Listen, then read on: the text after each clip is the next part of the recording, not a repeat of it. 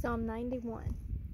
He that dwelleth in the secret place of the Most High shall abide under the shadow of the Almighty. I will say of the Lord, He is my refuge and my fortress, my God, in Him will I trust. Surely He shall deliver thee from the snare of the fowler and from the noisome pestilence.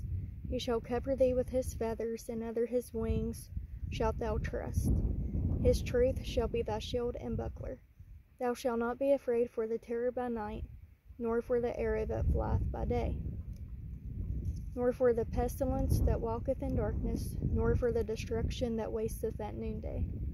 1,000 shall fall at thy side, and 10,000 at thy right hand, but it shall not come nigh thee. Only with thine eyes shalt thou behold and see the reward of the wicked.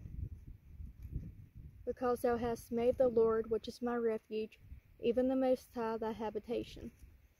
There shall no evil befall thee, neither shall any plague come nigh thy dwelling. For He shall give His angels charge over thee, to keep thee in all thy ways.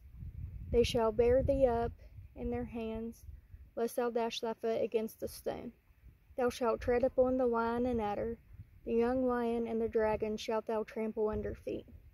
Because He hath set His love upon me, therefore will I deliver him. I will set him on high, because he hath known my name. He shall call upon me, and I will answer him. I will be with him in trouble. I will deliver him and honor him. With long life will I satisfy him, and shew him my salvation.